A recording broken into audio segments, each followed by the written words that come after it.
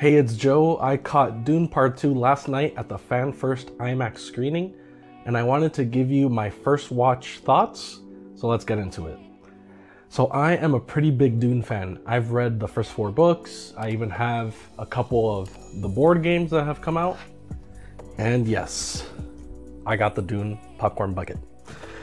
So I had very high expectations for this film, and let me preface it by saying that the first one I think was really good. I would give it a 4.5 out of 5.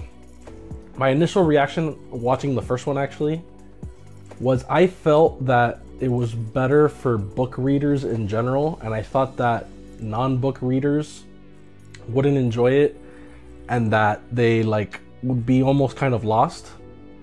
But I was actually surprised at how many non-book readers actually enjoyed the first one. So I had, like I said, very high expectations for the sequel. And I do gotta say that I was slightly disappointed, but not enough to say that the movie is bad or anything. I think the movie is still really, really good. I think this movie is still easily gonna be in the top 10 at the end of the year. It's just that I was expecting a 10 out of 10 and I didn't get a 10 out of 10.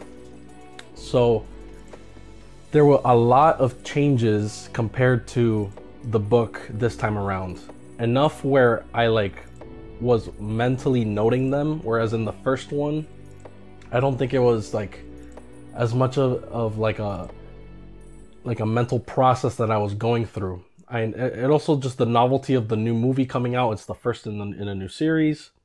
But this time around, I was like, okay, that's different, and this is different, and that's different. So I think for non-book readers, I think you're actually going to enjoy this one more than the first one. And I think one of the main things that across the board people might have an issue with is the pacing. I think that the first act, which is about 40-ish minutes, 45 minutes, 40 minutes, I think it's a little slow. And it's kind of like the calm before the storm that you have in war movies or movies with that are building up to grandiose action scenes. So this definitely has that calm before the storm situation going on. And I feel while it's world building, I feel it doesn't go all the way. Having read the book, I know oh, they didn't do this, they didn't do that. So it's if you're gonna have that calmness, I wanted it to go full lore, full world building. And it kind of just hints at things. And certain characters are completely different. Definitely if you haven't read the book, I think you're gonna enjoy that Zendaya is definitely more prominent in this film. I know one of the main complaints of the first film was that she was barely in it and she's just there in dream sequences. She definitely has a bigger role here, and her character is definitely different. She's there almost to make it more obvious what Dune is actually about, which is the moral of the story is to be afraid of saviors, people that say that they're going to save you or anything like that. And that's even why I think the second book was written, was because supposedly I guess people didn't understand that that's the message of the first book. So the second book even makes it more obvious that that's the real message, that it's not just a trope of white savior, but it's the message is just saviors in general, that you shouldn't trust them. And in that aspect, I feel they really went into the lore of the Bene Gesserit, which I really enjoyed. That they're master manipulators, and Charlotte Rampling did a great job. She has some of the best lines in the movie that really make the movie feel grandiose. And it's they deal. I'm trying to remember. She had a really good line in the first one too, and it's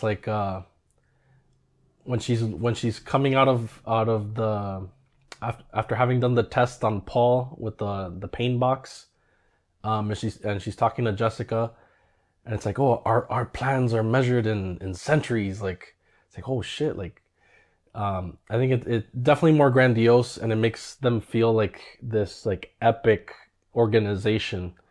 And you definitely see more of them here. You get to see how they operate, specifically with Leah Seydoux playing Lady Margot Fenring, and that part of it is perfect. I love like that part of the world building.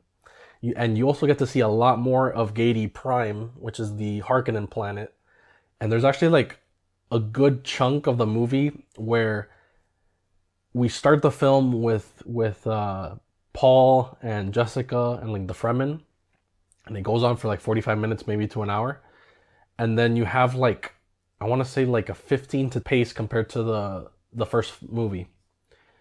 And well, one of my main complaints, I'll bring it up since I mentioned the Emperor, is I think that Christopher Walken definitely feels miscast to me.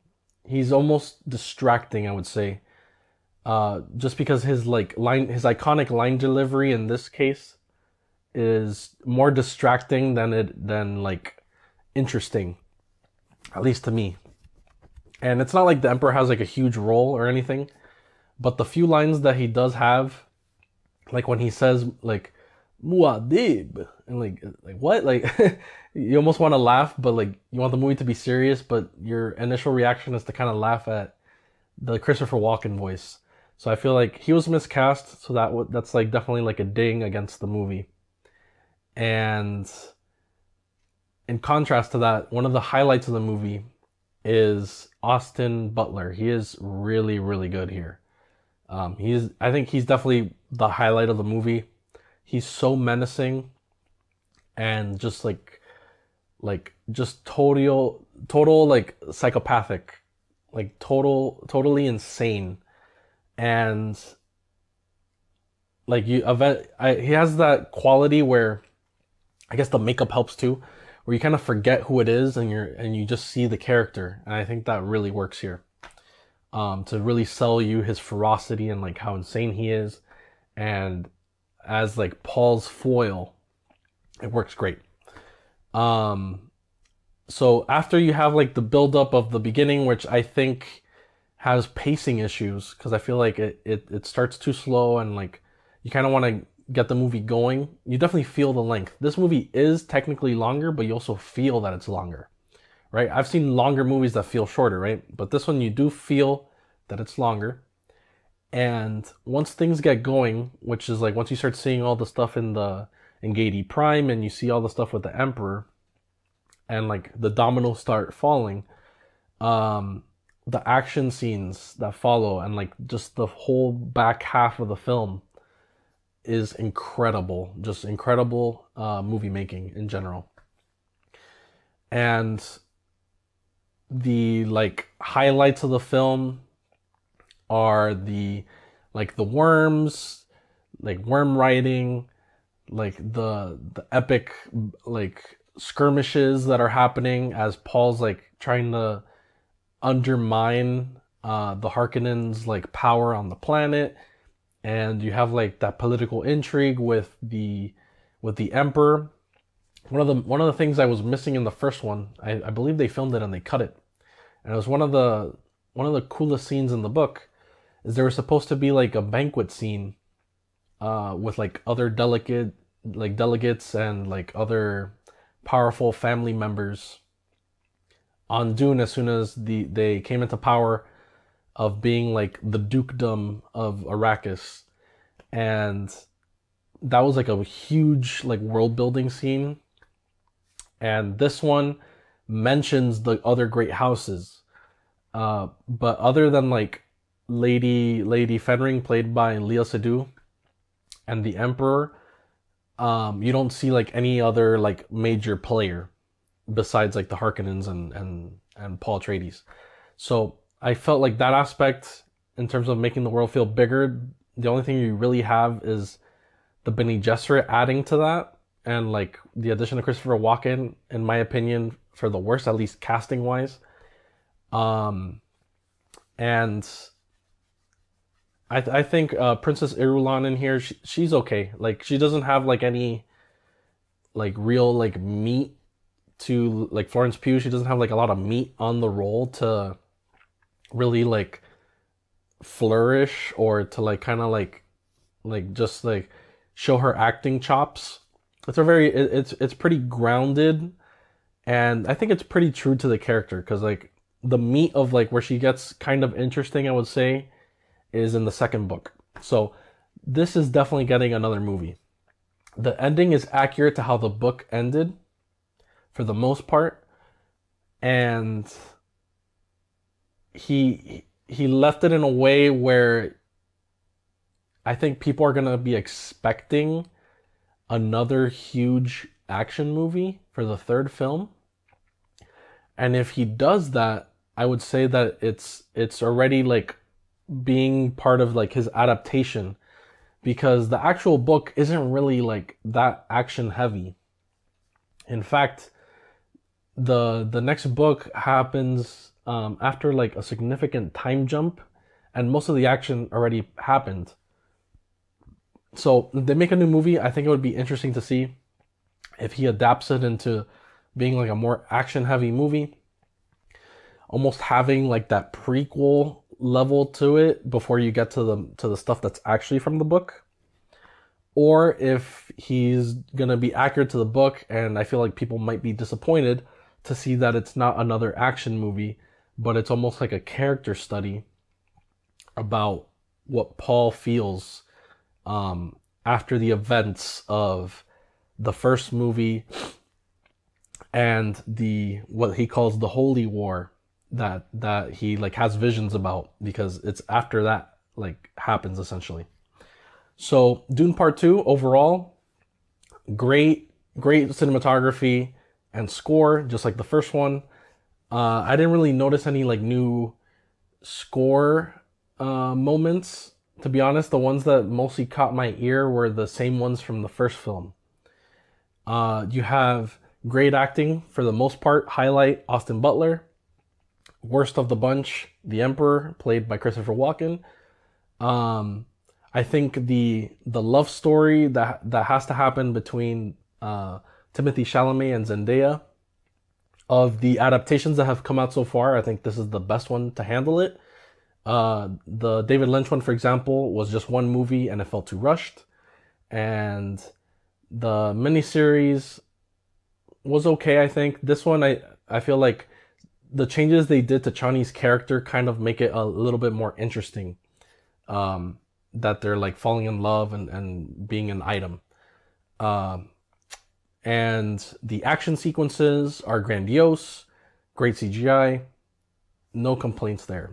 Just my main complaints are pacing, some of the casting, and the changes from the book, seeing this as an adaptation.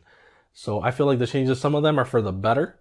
Specifically in the third act, there's a big change that I think is better in the film than in the book. But I feel like some changes are for the worse, and it kind of like lowers the level of world building and the scope of what this film could have, like as a universal thing. Because I mean, you're talking about an emperor of the known universe, but I feel like these movies just make it feel like the universe is just this planet and the space outside of it, and like a couple other buildings and other planets. But you miss out on like the potential for massive like political intrigue and making the world feel bigger. But other than that, this movie is really good. It's easily going to be one of the best movies of the year.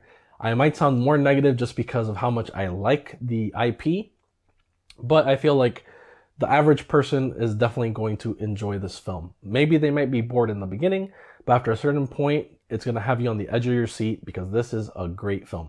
I'm going to give it a 4.5 out of 5. Thank you for watching. Leave a like. Let me know down below. Are you planning on watching this opening night? Did you already see it at the fan first screening like I did? Let me know, and thanks for watching.